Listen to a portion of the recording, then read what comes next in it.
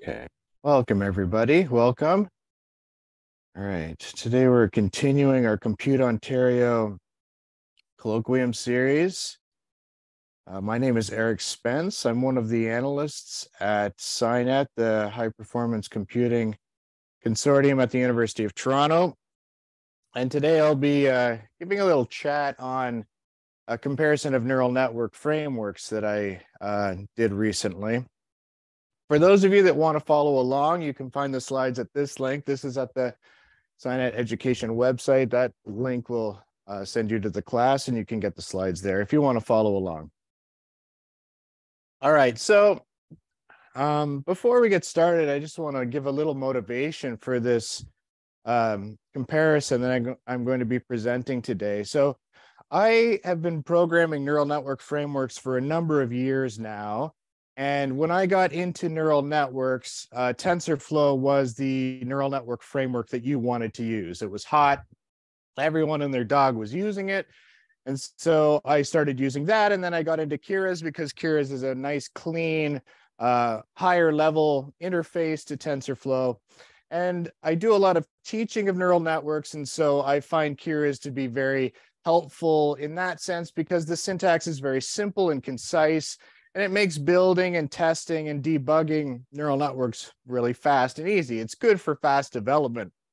However, if you're familiar with the neural network landscape and have been paying attention to the way the winds are blowing, you would agree with me, I think, when I say that PyTorch is definitely the neural network interface, the framework that everybody's using, certainly in terms of academic research and publications in the neural network literature.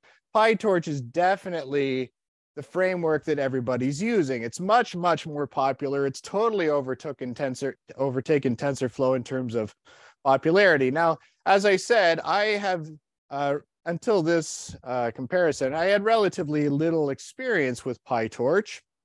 And so I was curious to see how these two neural networks frameworks would compare in a head-to-head matchup to see, on a number of different metrics. In particular, I was interested in ease of implementation because ease of implementation is important to me as someone who teaches, and as well, the amount of code that you need, but also training time, right? How long does it take to train these things? Because that's obviously, if you're doing neural networks, you're building neural networks and developing them. This takes a long time and you want this thing to go quickly because you've got hyperparameters to tune. You want things to go as quickly as possible. So another couple of metrics that we're going to be looking at today is not just the amount of code that's needed to build these networks, but also how long they take to train.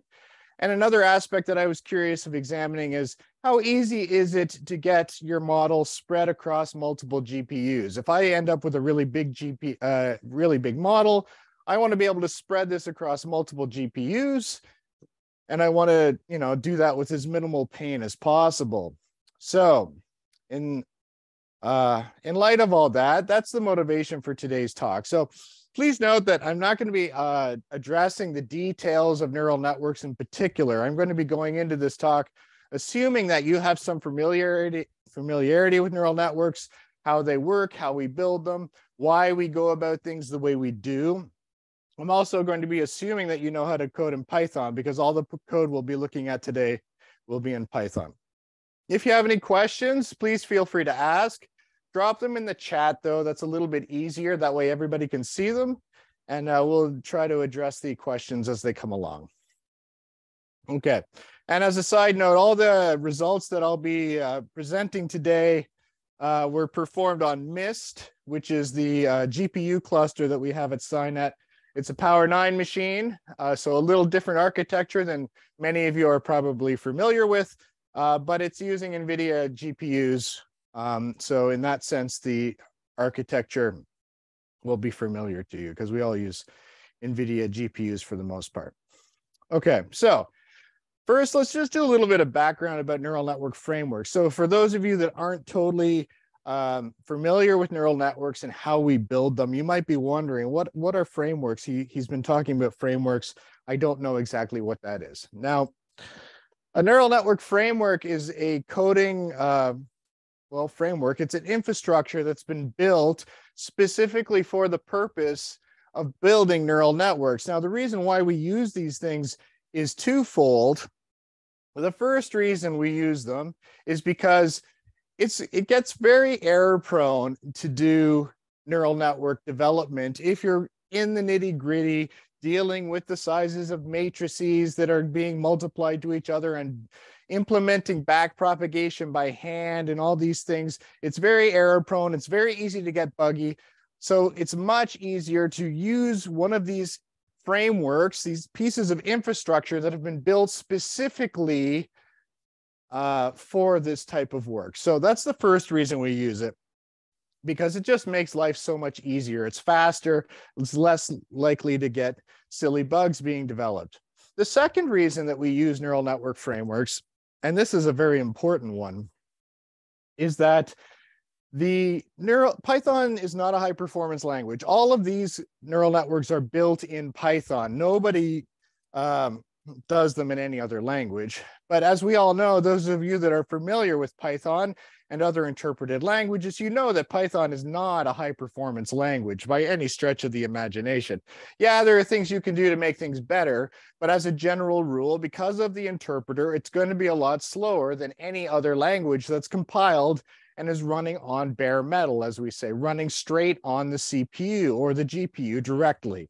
And this is where neural network frameworks shine, because even though you're using Python to build the network and develop the network, you're actually, the framework is going to take your model and it's going to compile it into a compiled language and then allow you to run that neural network, the training of that network and the inference of it directly on bare metal in a compiled language such as C++, for example. So the second reason we use neural network frameworks is because it's got all of this compiling infrastructure built right into it. You don't have to worry about converting your model to C++. The framework's going to do it automatically. And the second thing that goes with that second point is that you can use GPUs right off the bat.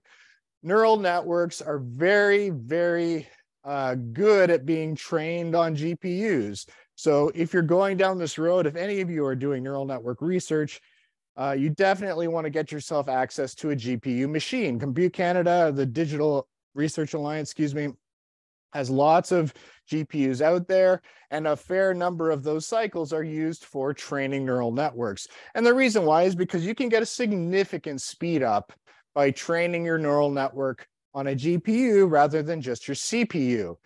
And again, the frameworks are specifically designed to use those resources right out of the box. So this is the second reason why we use frameworks. It allows us access to the GPUs without having to go through lots of painful coding hoops. All right, so with that out of the way, let's talk about the two frameworks we're going to talk about today. So the first framework the second one in the order I ended up doing it in is going to be Keras. Now, as I said, I've got a lot of experience with Keras. I've been using it for a long time. It's not strictly speaking a neural network framework, and that's why I put in the abstract for today's talk, Keras/TensorFlow. And that's because Keras historically was really just an API for building neural networks. And it lived on top of what were called backends, meaning any number of different neural network frameworks could be used, and you just used Keras as the high-level interface to them.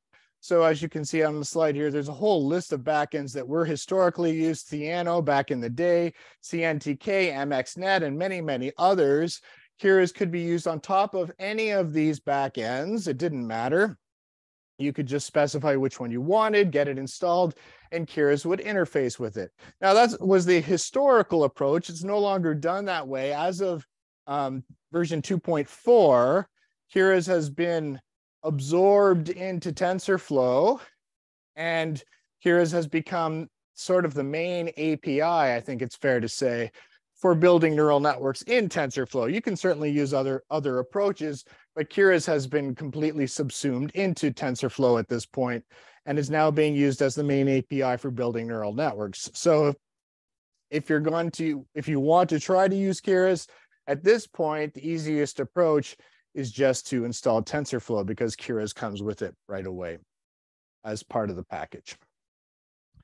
Now, the other framework we're going to be looking at today is PyTorch. Now, I'm going to be actually using PyTorch Lightning. Now, let's just talk a little bit about PyTorch. PyTorch has been around for a while, or excuse me, PyTorch came from Torch. Torch has been around for a while. Torch itself is no longer actively developed. PyTorch came out in the late 2010s. It came up from Facebook. Facebook is the main developer of PyTorch. It's been rapidly growing in popularity. And in 2019, PyTorch Lightning was released. PyTorch Lightning is a wrapper that goes around PyTorch. And the purpose of PyTorch Lightning is to just simplify the coding of PyTorch. As I said previously, I do a lot of teaching of neural networks. And one of the reasons why I was not so thrilled about trying to teach neural networks in PyTorch is simply because it's very verbose. You have to write out everything. The framework has not cut any corners for you. It's all has to be spelled out explicitly. And this is where PyTorch Lightning comes in. PyTorch Lightning sort of does what Keras does to TensorFlow, and that is that it cuts a lot of the corners for you. It makes coding it a lot simpler, a lot less verbose, and it makes it a lot easier. It comes with all kinds of goodies built right into it. You can do half precision right out of the box. It actually has suggestions and diagnostics that you can use when you start running it. It says, hey, are you sure you want to do it this way? You might consider doing this. It's really cute in that sense. It has hooks to TensorBoard, and it's got its own visualization capabilities available. It's got all kinds of goodies. So it's not bad, certainly by any means. In fact, the more I have been using it, the more it's been growing on me. So very commonly used interface to PyTorch, growing in popularity all the time. So those of you that use PyTorch already, I suggest you look into it. It's definitely worth looking into. It doesn't take much work to switch your code over to PyTorch Lightning. And we'll be going up, well, you'll see the code today when we go through this. Any questions so far? PyTorch has become independent from Facebook lately. I think that is true. I think that's true, but I'm not totally sure. Someone else will have to check that for me. I have a memory in the back of my mind that that's correct. PyTorch has become an own independent piece of software. It was all open source to begin with anyway. Okay, let's continue then. Let's continue. So I did a bit of a lie in my abstract. Originally, when I was building this talk, I had intended to use the MNIST data set. Everyone who's done neural networks is familiar with the MNIST handwritten digits data set. It's like the hello world of neural networks. Everybody's used it. But as I started developing this talk and started running the tests on the different frameworks, I quickly discovered that the MNIST data set was just too small and not taking enough horsepower to train on. And so I switched to the CFAR10 data set instead. Those of you that aren't familiar with the CFAR10 data set, it's very similar to MNIST. The main differences are, first of all, instead of having black and white images, they're color. And secondly, the images are 32 by 32 pixels as opposed to 28 by 28. Otherwise, it's a simple image classification problem, just like MNIST is. So it would be very familiar to you if you've done the MNIST problem. Instead of having 10 different digits, however, we've now got 10 different categories of image. So you can see them listed here: airplane, automobile, car, or cat, dog, deer, and so on. 60,000 images, 32 by 32. It's built both into PyTorch and into Keras because it's such a commonly used data set that came out of U of T, as it happens. So I'm going to use that instead of MNIST. Again, the only difference between them in the context of this talk is just a few numbers when it comes to the sizes of the images when we build the neural network and the size of the input data. Otherwise, it's all the same.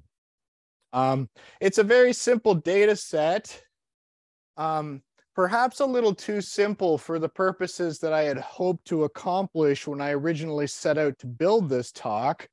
In that sense, my goal was to keep things simple so that we could just look at things that are familiar to most neural network programmers and see the differences between the frameworks. However, in retrospect, it's possible a bigger data set, something a little more intricate, might have accomplished that better. But I think there are still some interesting things to be seen with what we'll be seeing today. Here's the neural network that we're going to be using for the classification of our CFAR data. Very simple. We're just going to have the incoming data. We're going to run it through a convolutional layer, followed by a max pooling layer. The first one will have 10 feature maps. We'll run it through a second convolutional layer with 20 feature maps. We'll use 5x5 filters for both of them. We'll run it through max pooling again. Then we'll flatten it. We'll run it through a fully connected layer with 50 neurons, followed by, of course, a 10 output, a 10 neuron output layer, because there are 10 categories. We'll be using ReLU as our activation function for the convolutional layers and the fully connected layer. And of course, we'll be using softmax with categorical cross entropy as our loss function for the neural network training. So pretty simple, nothing fancy going on here. So here's sort of the roadmap for the rest of the talk. Here's what I'm going to do. I'm going to present the code first for PyTorch Lightning, then we'll run PyTorch Lightning so you can just see what the output looks like. So if you're not familiar with this particular framework, you can see what it looks like when it's run. Then I'm going to present the code for Keras, and we'll do the same thing. We'll just run it so you can see what the output is. Then we will look at the training, how quickly things trained. We'll take a little brief foray into that. After that, we'll look at how easy it is to do multi-GPU training for both of these frameworks. We'll see that both of them are set up very nicely for that, and that it only takes the adding of a few lines of code from the original single GPU example to make it multi-GPU. And then finally, at the end of the talk, we'll look at the timing, how long things took to train under both of these frameworks and the accuracies and so on that we got. So we begin with some global variables, essentially, that we're going to be using for the PyTorch Lightning side of things. This involves, everything you see here is all just to get the data into the machine. So first, we're going to set up some paths. This is because the data is going to be stored locally. We're going to set up the batch size. This will end up being a batch size of 256 because we're going to be training everything on GPUs for this talk. We're not interested in doing CPU training for this example. The device will be the CUDA in this particular case, because we'll be using GPUs, as I said. Then we're going to grab the data. So here I've got the Torch Vision data sets, CFAR 10 data set. You tell you where you want it to download. We're going to grab the training data, and then we're going to turn these to tensors so that we're ready to go.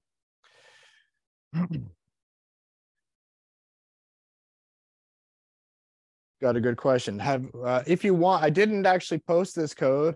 If you want the code, I'm not going to post it right now, but if you want to go back and practice with the code on your own machine, I can post the code on the class website, the course website, after the class is done. Sorry, I didn't post it ahead of time. Once we've grabbed the data, we put it into a data loader. So this is a generator that's going to make the data available dynamically. Because this data set is so small, it all fits into memory of the GPU. And so this is less of an issue than it would be if this were a bigger data set. This is one of the reasons why I picked these smaller data sets, is so that you can ignore any issues to deal with file systems, which become an issue when you're reading data as the model is being trained. In this case, the data set can completely fit into memory, and so that's not an issue. We build our loader. We specify the batch size. We're going to use 2 workers. I specify 2. PyTorch could use more. I specify 2 simply because that was what Keras was using. So I kind of wanted to use, put things side by side on equal footing. On MIST, there are certainly more than 2 CPUs per GPU, so I could have specified something higher, but that's what I specified for this particular example. So that's our training data. Great. There's the testing data. It's exactly the same as the training data. The only difference is that you specify training is equal to false for this particular case. Now, of course, I had to run this from the login node to start so that the data would become downloaded, because as with most of the machines with the Digital Research Alliance, the code or the compute nodes do not have access to the internet. And so I ran it ahead of time from the login node so that the data would become available. Then I would submit it as a job to do this properly, as we all should, Okay, so once we've got some code that gets the data downloaded and puts it into the correct format so that it's ready to be used, we're going to load a few packages. This is all standard stuff for Python. Torch neural network, functional. These are all standard Torch pieces of package that you need for building your neural networks and training them. Nothing particularly special here if you're used to training in Torch. I'm going to grab Torch metrics. This is a little bit newer, Torch metrics. And this is a package that contains the accuracy function that I'm going to be looking at to see how accurate the training is as it goes along. Finally, the most interesting part, of course, of this slide is PyTorch Lightning. This is going to be the wrapper we're going to be using to build our network model, and it significantly eases the pain associated with training these things. All right, so now comes the hairy part. So this is the part about PyTorch that I really don't like, and that is that you have to specify everything under the sun pretty explicitly. And that becomes apparent on this slide here, as you can see. So what we're doing here is we're building a class that's going to hold our neural network model. We start on the upper left-hand side where we initialize the class. And this is where all the layers of our model are going to be contained. We're going to have a 2D convolutional layer. It's going to have 10 feature maps, and again, a kernel size of 5, so a 5x5 filter on our convolutional layer. Once we put these all together, which we do down here in the forward step, it will go into a max pooling layer with a 2x2 kernel. This will be followed again by the convolutional layer, this time with 20 feature maps on the output. Again, another max pooling layer. We'll then flatten it, and we'll run that through our fully connected layer, and this will be followed by our final output layer, which is indicated here. Great. I also initialize an accuracy function, which I'm going to be using for determining the accuracy as the training goes along. And of course, I need my loss function, which I'm going to grab right here. Great. Now we have to specify the forward pass, which we do in the next step. So in comes your data, which comes in as X. We run that through our first convolutional layer, which is followed by RELU, our activation function. We then go through the first max pooling layer. Great. And then we repeat the same thing for the second combination of convolutional layer and max pooling layer, which is what we see here. Once again, through the max pooling layer, or sorry, through the convolutional layer, then RELU, and then max pooling. Great. We then flatten the layer, which is what's happening here. We run that through the first fully connected layer. We run that through our RELU, and then we output through the output layer. If you're familiar with neural networks and how they're built, this should all be fairly familiar to you, I hope. Maybe not the code for PyTorch specifically, but everything I've been saying, the words I've been using should be pretty familiar to you. Now, when you're using PyTorch Lightning, you have to configure a bunch of other things as well as part of your class that contains the neural network model. First, you have to specify your optimizer. That's just a one-line thing in this case. I decided to just go with straight up stochastic gradient descent, nothing fancy. We could have implemented Atom or any other variation of stochastic gradient descent that you like. Of course, they're all available in PyTorch. There's nothing particularly special about this. I just wanted to keep it as simple as possible. So we're going to specify our optimizer as stochastic gradient descent with a specified learning rate that I mentioned previously. Oh, we have a question. Where's the area F? F was specified back here. So it's import functional as F. That's where all your functions are for in PyTorch.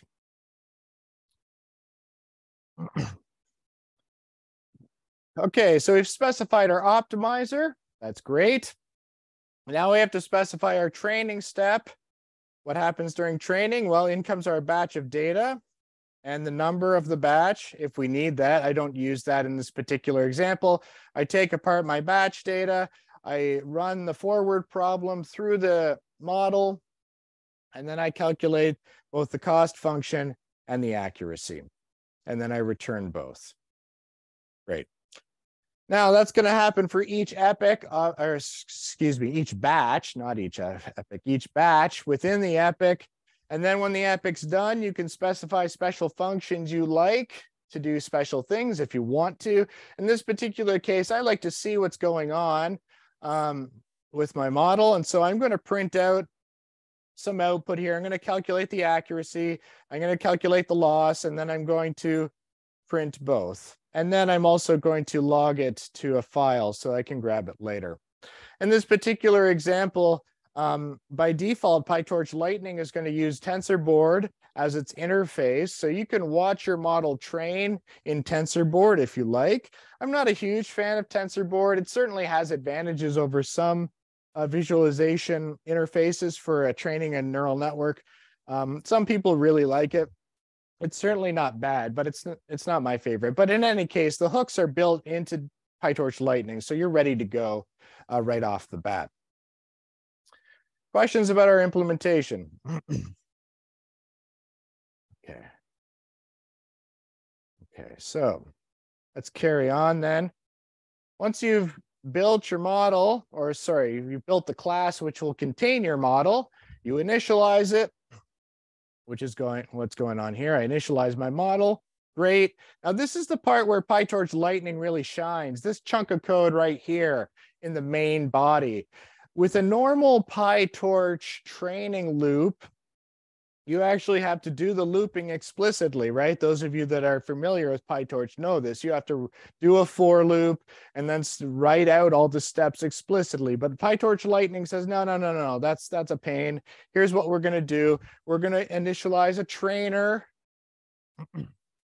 And then we're going to put all the goodies into that trainer that we need. So we're going to specify the accelerator that we want. Now I specified auto here, so it will automatically detect which accelerators are available. You don't have to do that. If you know that you've got a GPU available, you can just specify a GPU as the accelerator you want to use. But I think it's kind of cool to use auto, so I used it for this particular example. Specify how many epochs you want to train. I turned off the progress bar, and that's simply because again, I was running this on Mist, and I was submitting batch jobs to do this training. And when you've got batch jobs, if you have a progress bar, the output becomes all garbled because you've got all these progress bar squares showing up in your output. It gets hard to read. So I turned that off. And I also specify the number of GPUs. Now, as I said, we're going to be doing a multi-GPU example in a few slides towards the end of the talk. But for this starting example, I decided to use just a single GPU so we can all see how it's done. Finally, once you've specified your trainer, you just fit it. So you specify the model, which we initialized up here, and we specify the data. And that's the data loader that we specified a few slides ago. So you specify that, give it to the trainer, off it goes. And then once that's done, I specify the test. I didn't put my testing functions in the slides for this example, simply to save space. They're very similar to the training functions. Again, you have to specify them inside the class that you build to hold your model. But again, they're just doing very similar things to the training. Once we've done that, we run our model, and there's not much to it. Because the data is built into PyTorch, it'll just go grab it, download it, and off it goes. So I do Python after I've built my virtual environment, of course, and then initialized it, and off I go. So Python run lightnings, CFAR10, and off it goes. Now, the first thing it's going to do is it's going to look for accelerators. This is kind of cool. So not only is it going to look for GPUs, which we would all expect, it also looks for TPUs and IPUs. And I think there's something that's one of the times I ran it looked for an HPU. I don't even know what an HPU is. TPU, for those of you that aren't familiar, is a tensor processing unit. This is one of Google's special chips for running neural networks. IPU is intelligence processing unit. This is another chip built by a different company. I can't remember what it is. So anyway, it's looking for accelerators. Got a question, and I don't see where you specify which part of the data is used for training, which is for testing. That's back here. Let's just back up so you can see that's right here. So at the bottom of this slide, I specify the training data here, and then the testing data here. And the only difference between these two blocks of commands is this flag right here, right? Train equals true, train equals false. So it'll automatically download the two blocks of data pre-separated. It's ready to go. Does that make sense? Okay. Off we go. Sorry, I was trying to unmute myself. Are you saying that the training and the test parts are already defined in the data set? Correct. Correct. Oh, cool. Thank you. No problem. Okay. Now, so the first thing PyTorch Lightning is going to do is it's going to auto-detect its accelerators. Great. Then it's going to automatically print out a summary of your model. This is great. I prefer that myself. It's nice to see. So again, you can see we've got our first convolutional layer, the number of parameters that are in it, our max pooling layer, second convolutional layer, and then we flatten, and we've got our first fully connected layer, and then our output. It specifies the loss and the accuracy that we're using. And we've got about 31,000 free parameters that we're going to be training. So a pretty small model as these sorts of things go. Okay, so carrying on, it's going to train, and then it's going to, as it does so, it's going to print out the things that I asked it to at the end of each epoch. So because I turned off the progress bar, the normal output that would be generated is not going to be generated in this particular case, but instead, it's going to output the stuff that I asked for. So epoch 0, and then the loss, and then the accuracy, and down and down and down it goes. And then finally, the testing accuracy, which we see is about 62%. Now, I don't want you to get too hung up on the accuracies that are being generated for the examples I'm going to be presenting today. And the main reason for that is because, first of all, this is not going to be state of the art for this data set by any means. If you want to do state of the art for the CFAR10 data set, you want to be using one of the ResNet models, ResNet 18, for example, or one of the higher ones. Those will get you up past 95%. The purpose, again, of today's talk is to look more at how easy is it to implement this, and then how fast does it train. This gives us a better sense overall of how these models are going to be trainable and implementable, as opposed to the accuracy itself. So again, we see about 74% on the training data and 62%. So a little bit of overfitting going on already, we can see. Not a big deal, though. I'm not too worried about the accuracies for the sake of this talk. I include them in the summary slide at the end for completeness. I don't want to be hiding anything, but I'm not too concerned about the numbers. Okay. We've built our PyTorch Lightning model, and we've trained it. It's that simple. It wasn't that bad overall. But as we'll see with Keras, Keras is a lot leaner when it comes to code. A lot more is assumed. Things happen a lot more under the hood. So I'm going to begin the same way with my Keras code as I did with the PyTorch Lightning code. And that is I'm going to set up the loading of my data. In this particular case, I'm also going to be grabbing all my packages right now because there's a lot less code with Keras. I figured I'd just put my package loading on this slide instead of waiting till later. So I'm going to grab all the pieces of Keras. You'll notice that it's part of TensorFlow, as I said previously. So when you're importing your Keras sub packages, you're going to be going through TensorFlow to do it. This is the normal way it's done now. So import TensorFlow, this, that, and the other thing. Then I'm going to build a generator for my data. This is generally a good idea. This is why we did it with PyTorch Lightning. It's also a good idea with TensorFlow. Now, again, as I said previously, because the data is going to be all in memory, because the data set is so small, it's not extremely critical for the example we're looking at today. But as a general rule, it's a good idea to build a generator for your data sets, especially if you're doing something big, like you're working on ImageNet or something else that has hundreds of thousands or millions of images. And especially if it's reading the data from disk as the training's going on, you definitely want to have a generator set up to help deal with your bottlenecks. Sakib's got a question. Is the generator here performing the same function as the data loader? Yes, exactly. As in the last example, it's building a generator. So here what we're doing is the data is going to come in. Data, which is your X data, the incoming images, and then the labels are the targets, and then you specify a batch size. And the generator here is just going to loop through them, and then, of course, use yield, which I'm sure you're all familiar with. It's going to yield, and then it's going to scale the data by 255, and then convert to one-hot encoding, which you have to do explicitly in Keras, which you don't have to do it in PyTorch Lightning. The categorization step in PyTorch Lightning is actually a little cleaner than in Keras. You don't have to do the one-hot encoding. And you may have noticed that I didn't actually specify my activation function on my output layer for my PyTorch Lightning example. And that's because it's built into the cost function. You don't actually have to do it in PyTorch Lightning.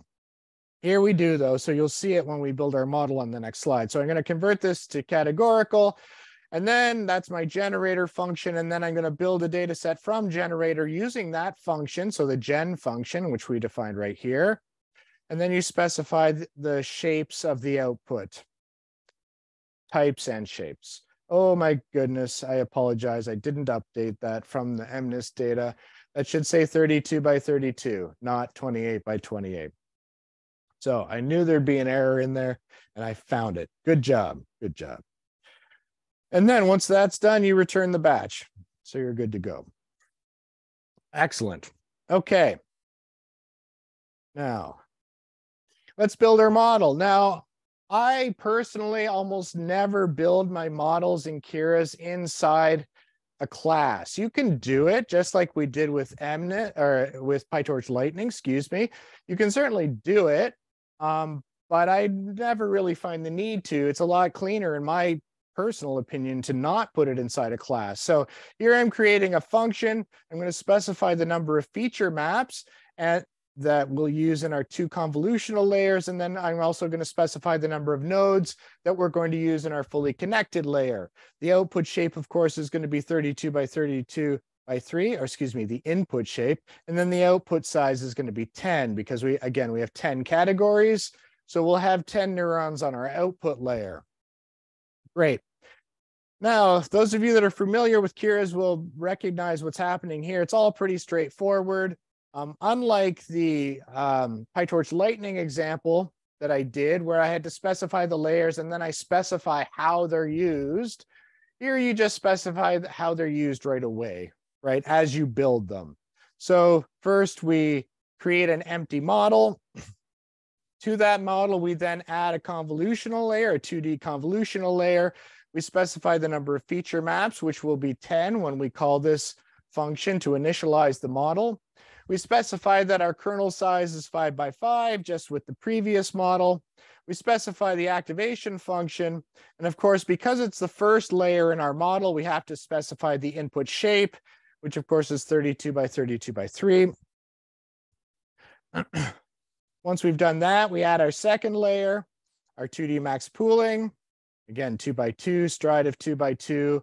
So we're doing the usual same thing we did with the previous model with PyTorch Lightning. And then we repeat the same thing over again. This time we're going to have twice as many feature maps in our convolutional layer. So we're going to have 20 this time. Same size of filter, so it's going to be 5 by 5.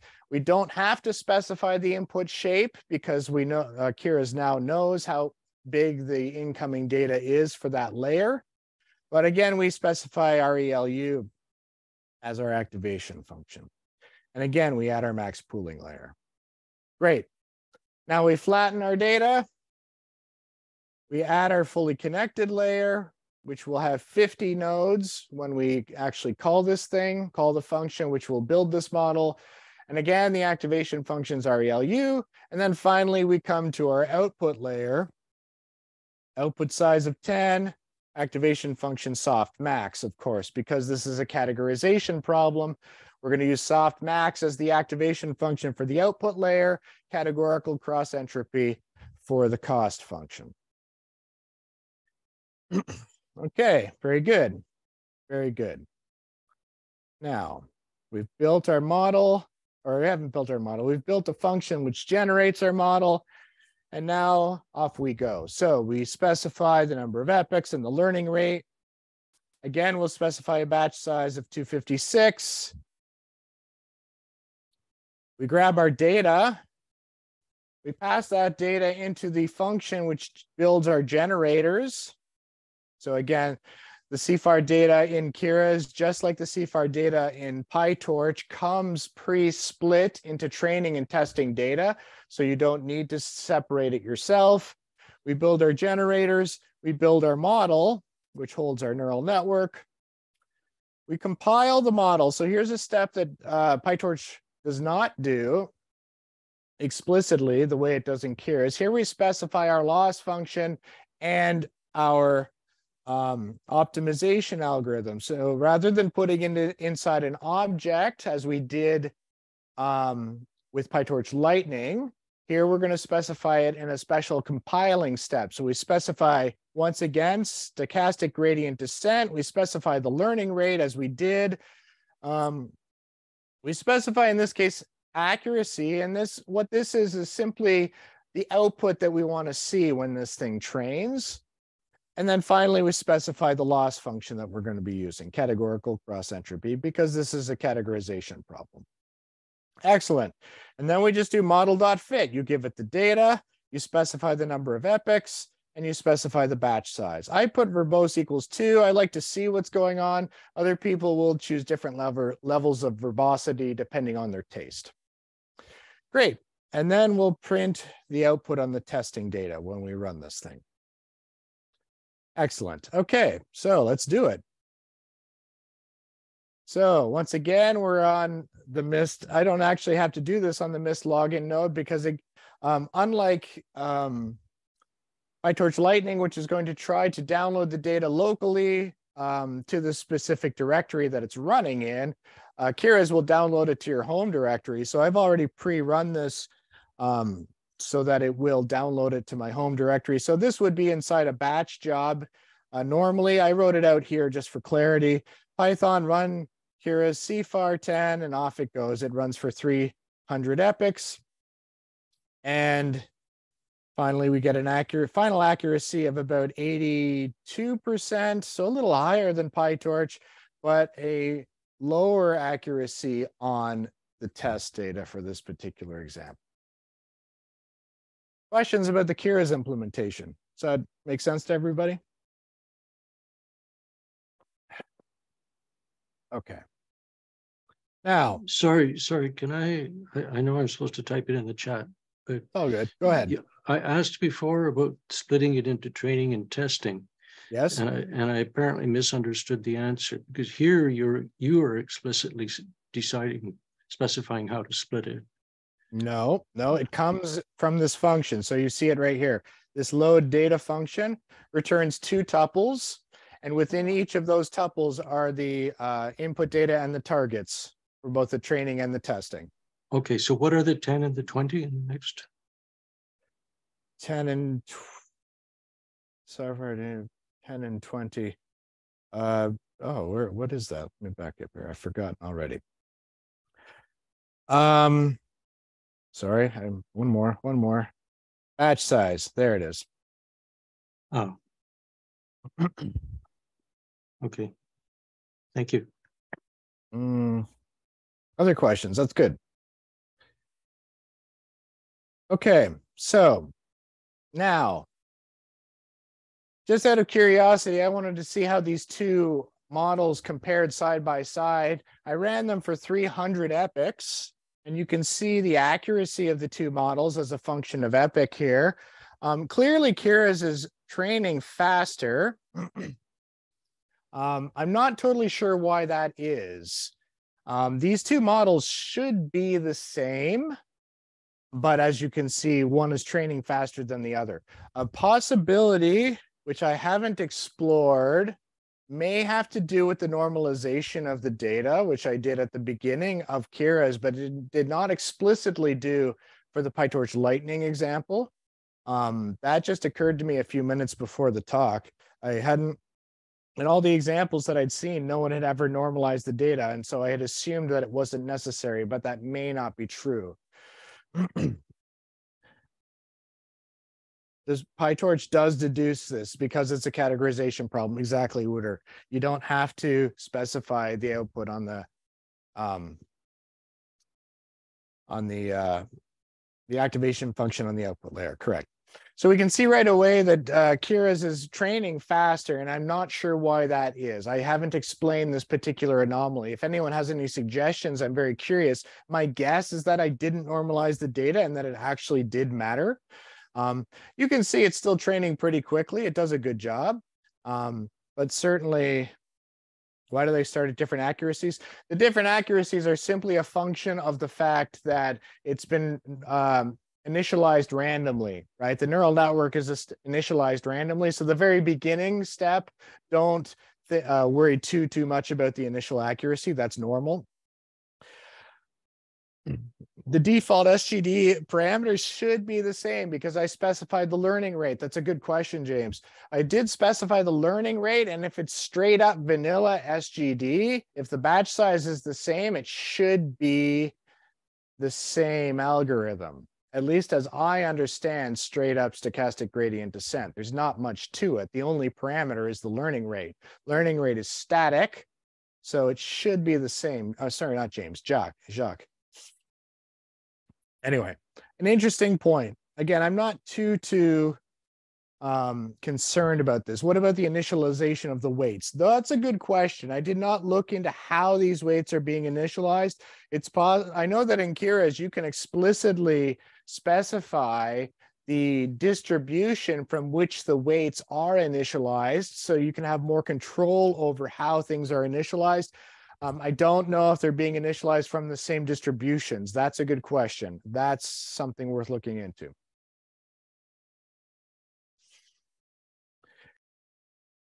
It's not growing as swiftly. It's almost linear at this point, right? It's almost linear. So once you get over the initial curve. What's the three? That's the input, the number of input channels. So you specify the number of input channels and output channels for the conv2d function. So the incoming data is 3 colors, right? So that's why the first one has a 3 there.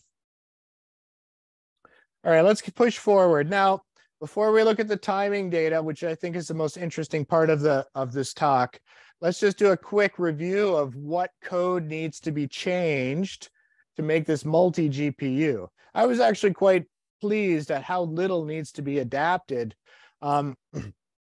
I changed 2 pieces of code inside my PyTorch Lightning object when I changed this to multi-GPU. The first thing was in the training step. I decided I wanted to return both the data, the target data and the predicted data. And you'll see why in just a second. This was simply for the convenience of calculating the accuracy, because before I go over the code, I'll just explain what the problem was. The problem was that if I have two GPUs, I only did this for two GPUs, one because it's a pretty small problem to begin with, and this isn't really appropriate to spread over two GPUs, but I did anyway. If you've got two GPUs and you ask it what the accuracy is, you write the code, you will get two outputs, the accuracy on GPU 0 and the accuracy on GPU 1. That's all well and good, but I'm more interested in the combined accuracy, right? The accuracy of the full data set. And so to do that, you need to keep track of how many data are on each one and how many you got right on each GPU. And that's why I'm now outputting both the targets and the predicted values for those targets. So now if you come to the def training epoch end function, which is the function that's run after the epoch is finished, I'm going to create a tensor, 10 by 10 tensor. This is essentially going to build a confusion matrix. If you're familiar with classification problems and how they're studied and how they're evaluated, you'll be familiar with a confusion matrix. It just indicates which values that are predicted correspond to which values that are correct. A good confusion matrix will have a strong diagonal, high values on the diagonal and not so many values on the off diagonals. That indicates that if it's predicted to be category 2, it actually was category 2. And so it ended up on the diagonal in that case. So I'm going to create an empty tensor that's 10 by 10. And then I'm going to populate it for each GPU. So you have to think in terms of parallel coding here. All of the code you see here is going to be run on both GPUs now. I'm going to initialize an empty tensor. I'm going to populate that tensor on both GPUs, and then I'm going to reduce it. And that's the step that's happening here. I'm going to take both of the tensors.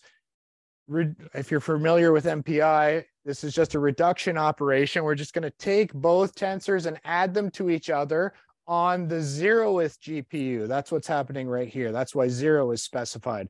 I'm going to reduce there it is, 0. I'm going to reduce both tensors on top of each other on the 0th GPU. And then I'm going to use that to calculate the accuracy on both of them. But at the end of the day, I'll only print it out for the 0th GPU. I'll then do a similar thing for the loss. I'm going to add up the loss and then reduce that as well so that I can get the total loss across both GPUs.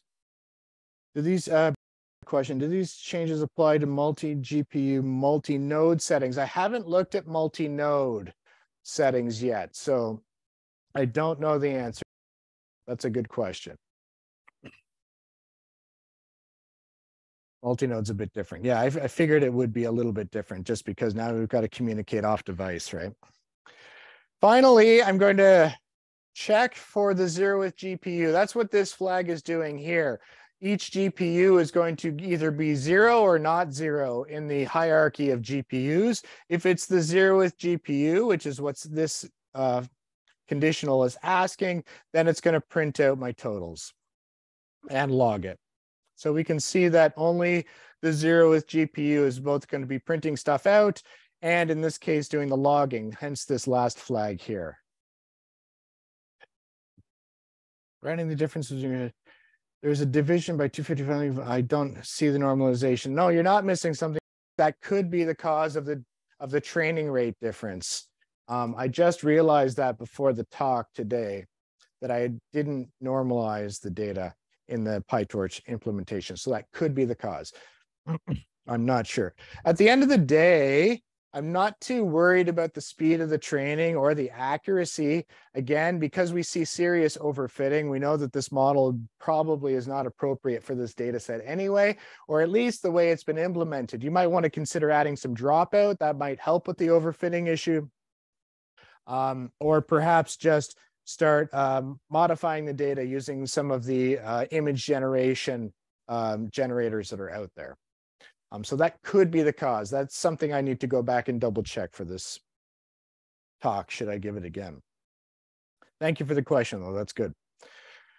Now, we made a small adjustment to the object that the class that contains our model to do multi-GPU training with PyTorch Lightning. One other adjustment that needs to be made is I'm going to specify now my accelerator to be DDP. That stands for Distributed Data Parallel. So we're going to be doing data parallelism as opposed to model parallelism for our GPUs. If you're not familiar with that, what that means is that we're going to have the same model copied onto both GPUs, and then we'll be training with different sets of data on each GPU. And then after each iteration, the weights and biases of the models will be updated across the GPUs. So this is called data parallelism, as opposed to model parallelism, which is the opposite, as you might imagine. It's where you chop up your model and spread that across different GPUs.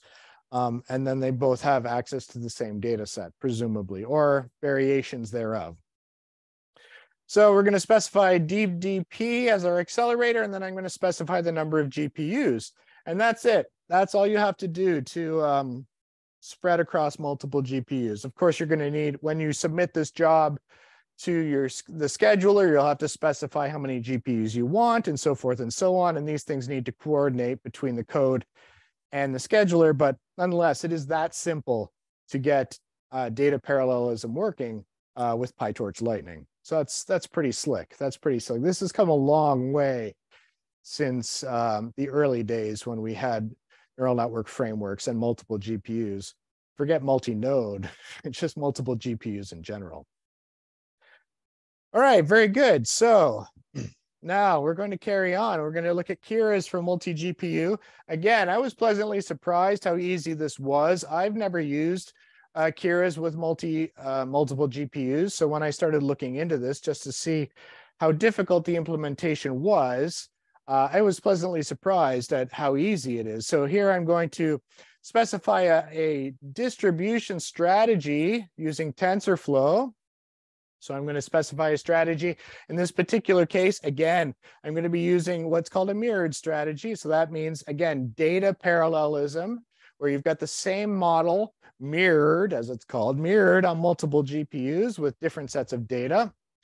And then, excuse me, when I initialize my strategy, initialize my model, I'm now going to do it under the scope of that strategy. So I initialize my model, same as before, but under with strategy.scope. And then I do the compilation under that strategy as well. Once that's done, I just proceed as before. So I fit my model. I don't have to be inside the strategy anymore. And then I print out the results. Whew. All right, very good, very good. So let us look at the results. So this is my summary slide for both accuracy and timing. Now, what I want to draw your attention to is this first column here. So I was getting 22 seconds per epoch under Keras under a single GPU, but I was not getting that on Lightning. Holy smokes. Kind of blew it away. So it took me an hour 42 to train on a single GPU with Keras, and it took, 18 minutes under PyTorch Lightning. So significantly faster with PyTorch Lightning. Like I said, I don't have a lot of experience with PyTorch, but I'm going to start seriously considering it now, because this is, as you can see, the timing numbers just, well, PyTorch blew it away, right? Keras TensorFlow didn't stand a chance. The accuracies are different. As I mentioned, that may have to do with the initialization of the data. And again, on two GPUs, I put the numbers here. They're almost the same for Keras, and they're slightly longer for PyTorch Lightning. Again, this is more a function, I think, of the fact that the data set is so small that it's not even worth the effort to do multi-GPU. Again, I only put the numbers here simply because I wanted to be completely transparent in what my numbers were. So I wouldn't recommend doing multi-GPU on a problem this small. Obviously, you would definitely need a bigger data set, or in fact, I try to squeeze it onto one GPU for as long as you can. Only spread it over 2 GPUs. Once you can just no longer fit either the model or the data or both onto your GPU. The neural networks are overfitting the data. Again, this is more a function of the network. It has nothing to do with the framework so much.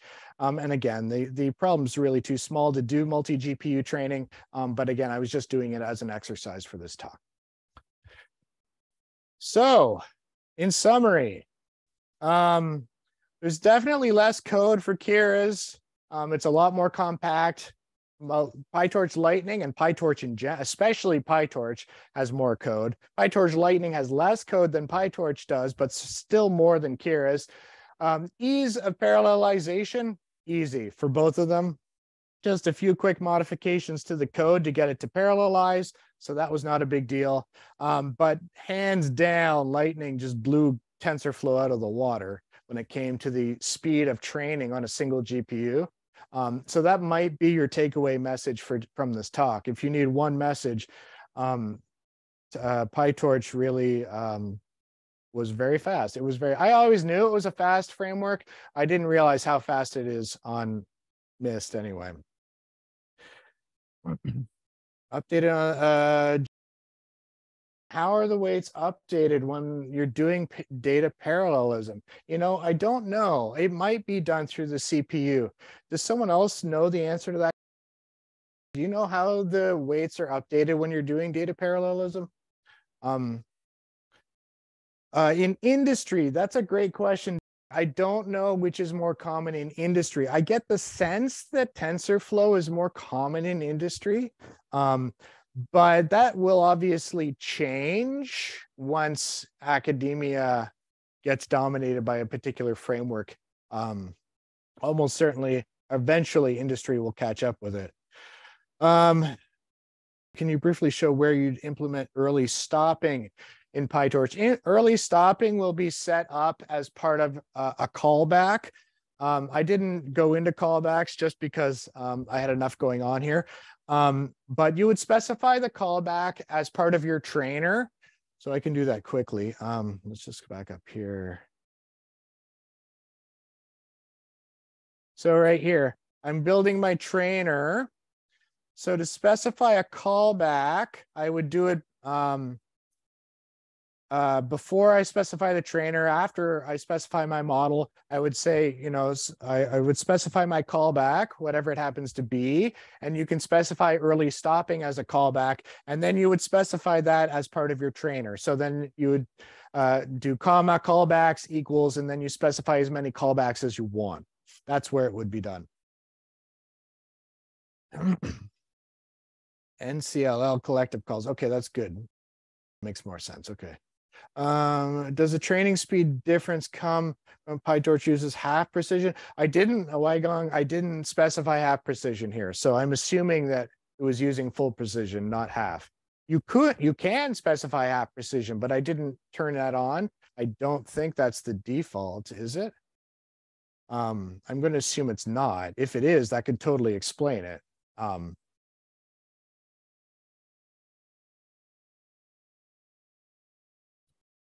Half precision is not default. That's what I would assume full precision would be default. So any other questions quickly? I'm getting told to wrap things up here. So if there aren't, thanks everybody. It's been a pleasure and I hope you found it useful. Thanks guys.